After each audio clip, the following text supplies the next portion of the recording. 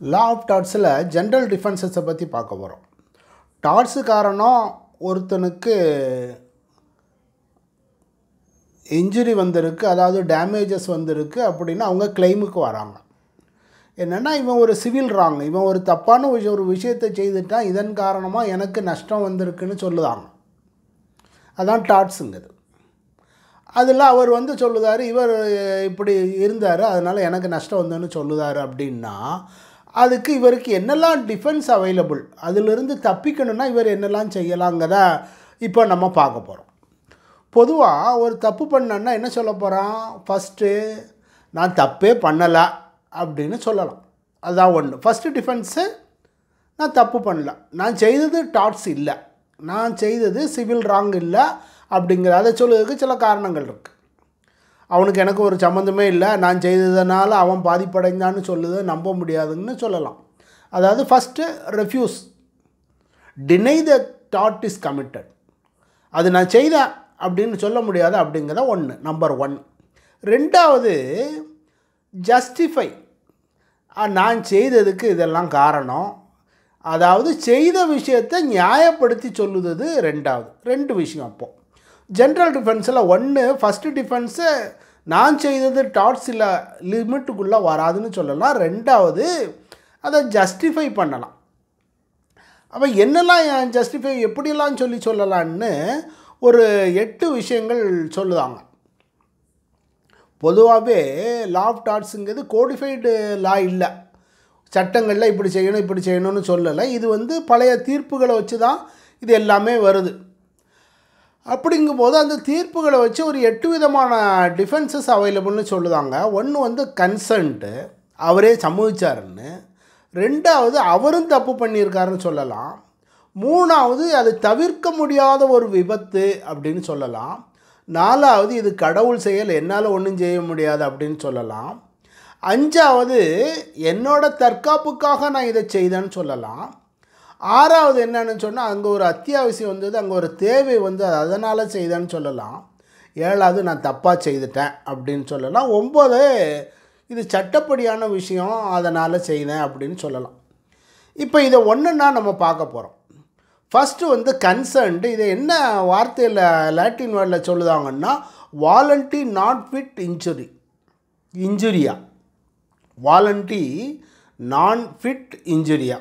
அதாவது ஒருத்தன் தானே போய் ஒரு விஷயத்தை ஏற்றுக்கிட்டு தான், தப்பை நானே செய்துக்கிட்டதான்னு கூட எடுத்துக்கிட்டாங்கன்னா அங்கே நீங்கள் டிஃபெண்டண்ட்டை லைபிள்னு சொல்ல முடியாது அப்படின்னு சொல்லியிருக்காங்க. To a willing person injury is not done, அவர் இஷ்டப்பட்டு தானே வந்திருக்காரு, அப்போ அங்கே இன்ஜுரிங்கிறது இல்லைங்கிறது தான் வாலண்டி நான் ஃபிட் இன்ஜுரியா, அவருடைய வில்லிங்னஸ் காரணம் தான் வந்திருக்காரு அப்படின்னு. இதுக்கு ஒரு உதாரணம் சொல்லணும்னா, கிரிக்கெட்டு ஸ்டேடியத்தில் உட்காந்துருக்காரு, இவர் டிக்கெட் எடுத்துகிட்டு போய் கிரிக்கெட் பார்க்கறதுக்கு போயிருக்காரு. அங்கே போய் உட்காந்துருக்கல இவன் தலையில் பந்து விழுந்துட்டு, அப்போ என்ன சொல்லலாம், இப்படி ஒரு விஷயம் நடக்கும்னு தெரிஞ்சு தான் வந்திருக்காரு, வாலண்ட்ரியாக இந்த மாதிரி ரிஸ்க் எடுக்கிறதுக்கு அவர் ரெடியாக இருந்தார், அதனால தான் வந்திருக்காரு அப்படின்னு சொல்லலாம். இதை ஒரு உதாரணம் தானாக வர்றதுக்கு. இது 2 விதமான விஷயங்களில் வரலாம். ஒன்று இன்டென்ஷனலாக ஒரு ஆக்ட் நடக்க அதுக்கு சம்மதிக்காங்க, நல்லாவே தெரியுது நமக்கு ரிஸ்க்குன்னு, அதில் போய் தலையை கொடுக்கும். என்ன சொல்லுதோம், ஒருத்தருக்கு ரொம்ப சோம் இல்லை, காலை வெட்டி எடுக்க வேண்டிய சூழ்நிலை, டாக்டர்கிட்ட போய் காலை வெட்டி எடுக்காங்க. அப்போ வெளியே எடுத்துகிட்டு வந்த பிறகு என் காலை வெட்டிட்டாருன்னு சொல்ல முடியாது. அங்கே என்ன இருக்குது, கன்சர்ன் இருக்குது, வாலண்ட்ரியாக நம்ம போய் கன்சர்ன் இருக்குது. இன்னொன்று, சிலர் ரிஸ்க்கை எடுத்துக்கிட்டு தான், தப்பு வந்தாலும் வரலாம், நமக்கு டேமேஜஸ் வந்தாலும் வரலான்னு தெரியுது. இப்போ கால் எடுக்க விஷயத்தில் நல்லா தெரியுது, அங்கே கால் எடுக்க போகிறாங்கன்னு தெரிஞ்சு போகிறோம். சில விஷயங்களில் தெரியாது, ஆனால் என்ன செய்தோம், நம்மளே போய் சேருதோம். உதாரணத்துக்கு ஃபயர் கிராக்கர்ஸ் யூனிட்டில் ஒருத்தர் வேலை பார்க்காரு. ஃபயர் கிராக்கர்ஸ் யூனிட்டில் வேலை பார்க்கவருக்கும் ஹோட்டலில் வேலை பார்க்கவருக்கும் வித்தியாசம் இருக்குது. இவர் ஓரளவு ரிஸ்க்கை தானே எடுத்துக்கிட்டுதார், அங்கே ஒரு வாலண்ட்ரியாக ரிஸ்க் எடுக்கார். அங்கே ஒரு விபத்துகள் இதுகள் வரும்போது அவரே வந்தார், இந்த ரிஸ்கெல்லாம் தெரிஞ்சு தானே வந்தார் அப்படின்னு சொல்லுவாங்க. இந்த 2 விஷயங்களும் இருக்குது. கன்சென்ட் எக்ஸ்ப்ரெஸ்ஸாக இருக்கலாம் அல்லது இம்ப்ளைடாக இருக்கலாம். ஒரு ஆஸ்பத்திரிக்கு போய் நம்ம எழுதி கொடுக்கோம், இந்த சர்ஜரி செய்ததுனால எனக்கு என்ன ஆபத்து வந்தாலும் ஒன்றும் இல்லை, நான் கன்சென்ட் கொடுத்து தான் உங்கள்கிட்ட சர்ஜரி செய்தோன்னு எழுதி கொடுக்காங்க. சில இதில் இம்ப்ளைடு கன்சென்ட். கிரிக்கெட் ஸ்டேடியத்தை இப்போ சொன்னேன், அவன் டிக்கெட் எடுக்கும்போது என்ன தெரியுது, அவனோட இம்ப்ளைடு வந்துடுது, கன்சென்ட் வந்துடுது. அப்போ ரிஸ்க்குன்னு தெரியுது, வாலண்ட்ரியாக கன்சென்ட் கொடுக்கணும். வாலண்ட்ரியாக கன்சென்ட் கொடுக்க முடியல, அந்த ரிஸ்க்குன்னு நல்லா தெரிஞ்சு கொடுக்கணும். சில விஷயங்களில் சைலன்ஸு கூட கன்சென்ட்னு ஆயிடுது. ஒரு கேஸு, ஒரு வீட்டில் ஒரு பழைய ஃபோட்டோ கிடந்தது, குப்பையில் அள்ளி போட்ட மாதிரி மூலையில் கிடந்தது. வீட்டுக்கார வேலைக்காரியம்மா எடுத்துகிட்டு போயிட்டாங்க. வேலைக்காரி எடுத்துகிட்டு போயில வீட்டுக்காரர் பார்த்துக்கிட்டு தான் இருக்கார். பின்னால் வந்து வேலைக்காரி எடுத்துகிட்டு போயிட்டான்னு சொல்லக்கூடாது. ஏன்னு சொன்னால் அந்த அம்மா போகும்போது இவர் பார்த்துக்கிட்டு இருந்தார். கன்சென்ட் இருக்குது. அதே போல் கன்சென்ட் வந்து வாலண்டரியாக இருக்கணும், ஃப்ரீயாக இருக்கணும். ஒரு பத்மாவதி வெர்சஸ் துர்கா நைக்கா அப்படிங்கிற ஒரு கேஸு, பத்மாவதி வெர்சஸ் துர்கா நைக்கா அப்படிங்கிற கேஸு.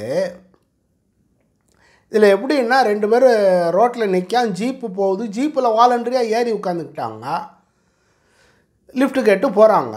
அந்த பின்னால் ஆக்சிடெண்ட் வந்தது. அந்த ஆக்சிடெண்ட் வரையில் ஜீப்புக்கார மேலே நீ நெக்லிஜெண்ட்டு அப்படின்னு சொல்லுவாங்க. அங்கே என்ன சொல்லுவாங்க, நீ வாலண்டரியாக தெரிஞ்சு தான் இந்த ஜீப்பில் ஏறி போனால் அதில் ஆக்சிடெண்ட் தான் நீ ஏற்றுக்கணும் அப்படின்னு சொல்லுவாங்க. அடுத்தது அது சொல்லும்போது அதில் என்ன ரிஸ்க் வருது அப்படின்னு தெரிஞ்சு எடுக்கணும். நாலேஜ் வேணும். South Indian industrial limited versus Alamelu அம்மாள். இதில் எப்படின்னா ஒரு இரும்பு துண்டை உடைக்காங்க. எப்படி உடைக்காங்கன்னா ஒரு 30-40 அடி உயரத்துலேருந்து ஒரு கீழே போடுதான், டம்முன்னு போட்டாச்சுன்னா அது உடஞ்சிருங்க மாதிரி உடைக்காங்க. அது ஒரு 70-80 மீட்டர் வரைக்கும் வெளியே போகுது. வேறு ஒரு இடத்துல வேலை பார்த்துக்கிட்டு இருக்கவர் போய் அவர் தலையில் விழுந்து அவர் செத்துட்டார். இரும்பு தொடண்டை உடைக்காங்க. உடைச்ச இடத்துல உள்ள சின்ன துண்டுகள் போய் ஒரு ஆள் மேலே விழுந்து அவர் இறந்துட்டார். இவங்க என்ன சொல்லுவாங்க, அவர் அந்த வேலைக்கு வரும்போது இப்படியெல்லாம் நடக்கும் அப்படின்னு தானே தெரிஞ்சு வந்தார், வாலண்டரி நான் ஃபிட் இன்ஜரியா அப்படின்னு கேட்காங்க.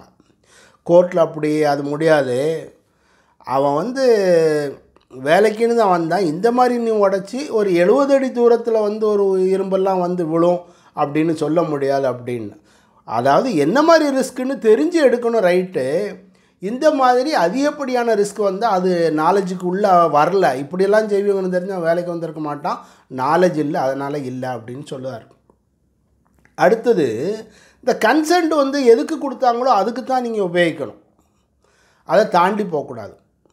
இப்போ நம்ம வீட்டுக்கு ஒருத்தர் கெஸ்ட்டு வராரு, கெஸ்ட்டை நம்ம டைனிங் இதில் உட்கார வச்சுருக்கோம், ஹாலில் காஃபி குடிக்கும் எல்லாம் உட்காந்துருக்கோம், அது கன்சென்ட், அவர் இருக்கார். அதே கெஸ்ட்டு நம்ம வீட்டுக்குள்ளே பெட்ரூமுக்குள்ளே வந்துட்டாருன்னா அது அவருக்கு அங்கே கன்சென்ட் இல்லை. நம்ம அவருக்கு என்ன கன்சென்ட் கொடுத்துருக்கோம், ஹாலில் உட்காருங்க காஃபி குடிங்க போங்க, அதுதான் கன்சென்ட்டு. அவர் பெட்ரூம் வரைக்கும் வந்தாருன்னா அது ட்ரெஸ்பாஸ், நம்ம ப்ராப்பர்ட்டியில் அத்துமீறி நுழைதார் அது. அப்போ எதுக்காக கன்சென்ட் கொடுத்தோமோ அந்த கன்சென்ட்டுக்கு தான் வாலண்டரி நான் ஃபிட் இன்ஜூரியாக வரணும். அவர் ஹாலில் உட்காந்துருக்கையில் நம்ம போய் என் வீட்டுக்குள்ளே அத்துமீறி நுழைஞ்சாருன்னா கிடையாது, ஏன்னு சொன்னால் நம்ம தான் அவரை கூப்பிட்டு வச்சுருக்கோம். அதே ஆள் பெட்ரூமுக்குள்ளே வரும்போது நம்ம அத்துமீறி நுழைஞ்சாருன்னு சொன்னார்னா ரைட்டு, ஏன்னு சொன்னால் கன்சென்ட் அதுக்கு செல்லாது, எதுக்கு கொடுத்துருக்காங்களோ அதுக்கு தான் வேணும். இதில் லக்ஷ்மிராஜன் வெர்சஸ் மலர் ஹாஸ்பிட்டல்னு ஒரு கேஸு. அதில் என்னன்னு சொன்னால் பிரஸ்ட் கேன்சர், அதில் இருக்க கட்டியை எடுங்கன்னு சொன்னாங்க, இவங்க யுட்ரஸையும் சேர்த்து எடுத்துட்டாங்க, கர்ப்பப்பையை அகற்றிட்டாங்க. அப்போ என்ன ஆகுது, இவங்க எதுக்காக கன்சென்ட் கொடுத்தாங்களோ அங்கே அதுக்கு மட்டும்தான் உபயோகிக்கணும். நீ அந்த கட்டி மார்பக கட்டியை எடுக்கிறதுக்கு கொடுத்த கன்சென்ட்டுக்கு வச்சுக்கிட்டு நீ யுட்ரஸை எடுத்தது தப்பு, அது நெக்லிஜெண்ட் அப்படின்னு சொல்லுவாங்க. அதே மாதிரி கன்சென்ட் கொடுத்ததுனால நீங்கள் அன்லாஃபுல் ஆக்டை லாஃபுல்னு சொல்ல முடியாது. அதே மாதிரி கன்சென்ட் அப்டைன்டு பை ஃப்ராட் அப்படின்னு சொன்னால் அது செல்லாது. ஒரு கேஸு ஆர் வெர்சஸ் வில்லியம். இவர் ஒரு மியூசிக் டீச்சரு, அவர் ஒரு பெண்ணை ஒரு குழந்தைய கூப்பிட்டு உனக்கு நல்லா பாட வரணும், மூச்சுக்காற்றெல்லாம் அடைப்புகள்லாம் எடுக்கணும் அப்படின்னு சொல்லி நான் ட்ரீட்மெண்ட் கொடுக்கன்னு சொல்லி செக்ஸுவல் இன்டர்கோர்ஸ் வச்சுக்கிட்டார். அங்கே வந்து அந்த பெண் என் கூட தான் வந்தால் அவள் சம்மதத்தை கேட்டுட்டு தான் நான் செய்தேன்னு சொன்னார். அங்கே என்ன சொல்லிட்டாங்க, நீ தப்பான வகையில் கன்சென்ட்டை வாங்கியிருக்கு, அது செல்லாது அப்படின்னு சொல்லியிருக்காங்க. இது வாலண்ட்ரி நான் ஃபிட் இன்ஜூரியாக தானே வந்து கன்சென்ட் கொடுத்தா அந்த இடத்துல நெக்லிஜென்ஸிலிருந்து டிஃபெண்டன்ட் தப்பிச்சு போகிறார். இதுக்கு இதெல்லாம் கண்டிஷன் பார்த்தோம். என்னென்னா வாலண்டரியாக கொடுத்துருக்கணும், தெரிஞ்சே கொடுத்துருக்கணும் அப்படிங்கிற, ஃப்ராடோலியாக வாங்கிடக்கூடாதுங்கிற பார்த்தோம். இதில் சில லிமிட்டேஷன்ஸ் இருக்குது. அதுக்காக எல்லாமே இல்லை, கன்சென்ட் வாங்கினா கூட சில சமயங்களில் டிஃபெண்டன்ட்டு லைபிள் ஆயிடுவார். அது என்னென்னு பார்த்தோன்னா ரீசனபிள் கான்டாக்டாக இருக்கணும். அவரே வந்தாருங்கிறதுனால நீ இஷ்டம் போல் அடிச்சிடாத அப்படிங்கிற. லேன் வர்சஸ் ஹாலோவே அப்படிங்கிறது ஒரு கேஸ். ஒரு ஹோட்டலில் ஒரு பக்கத்தில் வீடு, ஹோட்டலில் எந்த நேரம் டீ கடையில் பையங்க உட்காந்து சண்டை போட்டுக்கிட்டு இருந்தாங்க. ஹோட்டல்காரருக்கும் பக்கத்து வீட்டுக்காருக்கும் சண்டை, 2 பேருக்கும் அடி. இவருக்கு வயசு 23, அவருக்கு வயசு 63, 2 பேரும் அடிக்காங்க. அடியில் 2 பேரும் சண்டை போட்டாங்க. சண்டை போட்டதில் அவருக்கு 19 தையல் போட்டாங்க, இந்த 63 வயசுக்காரனுக்கு. அப்போ என்ன சொல்லுவாங்க கோர்ட்டில், நீ சண்டை போட்டது கரெக்டு தான், வாலண்ட்ரி நான் ஃபிட் இன்ஜூரியாக கரெக்டு, அவராக வந்தார், நீங்களும் வந்தீங்க, 2 பேருமே அதில் ரிஸ்க்குன்னு தெரிஞ்ச சண்டை போட்டிங்க, ரைட்டு. நீ அளவுக்கு அதிகமாக அதில் உன்னோட நடத்தை இருந்தது.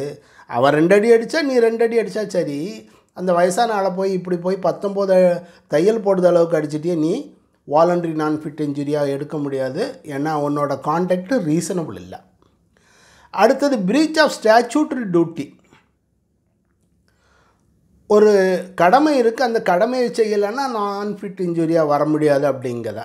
ரீவ்ஸ் versus commissioner of police Metropolis. அதில் ஒரு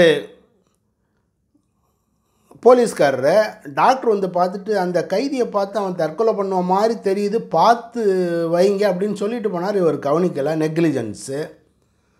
அவர் என்ன சொல்லுதார், கைதி அவனாக தானே செத்தார், நான் ஃபிட் இன்ஜூரியான்னு சொல்லிக்கிட்டு இருக்கார் அவனோட கான்டாக்டுன்னு.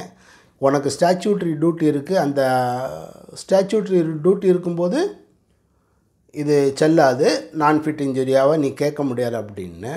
அதே மாதிரி ரெஸ்கியூ ஆப்ரேஷன்ஸ் இருக்கும்போது வாலண்ட்ரி நான் ஃபிட் இன்ஜூரியாக கிடையாது. நம்மளாக கொஞ்சம் ரிஸ்க் எடுத்து தான் இந்த ஒரு ஆளை காப்பாற்றவோ ஏதோ போடுறோம், அங்கே செய்ய முடியாது. நம்ம வாலண்ட்ரியாக ஜம்ப் பண்ணி தான் ஒரு ரிஸ்க் எடுக்கும். அங்கே அவனாக வாலண்ட்ரியாக வந்தால் நான் ஃபிட் இன்ஜூரியாக வருது, வாலண்ட்ரி நான் ஃபிட் இன்ஜூரியாக வருது அப்படின்னு சொல்ல முடியாது, அது எக்ஸெப்ஷன் கிடையாது அப்படின்னு. Hence versus ஹார்வுட்டு. போலீஸ்காரர் ஸ்டேஷனில் எழுதிக்கிட்டு இருக்காரு, பக்கத்தில் ஒரு குதிரை வண்டி நிற்கி, பிள்ளைய குதிரை மேலே கல் எறிஞ்சிட்டு குதிரை அங்கே இங்கேயும் ஓட ஆரம்பிச்சிட்டு, இவர் போய் அதை குதிரை வண்டியை பிடிச்சி நிறுத்தணும், இல்லாட்ட ஆட்க மேலே பட்டுருங்கிறதுக்காக இவராக வாலண்ட்ரியாக போய் செய்தார். அப்போ வாலண்ட்ரியாக ரிஸ்க் எடுத்து போகிறார்.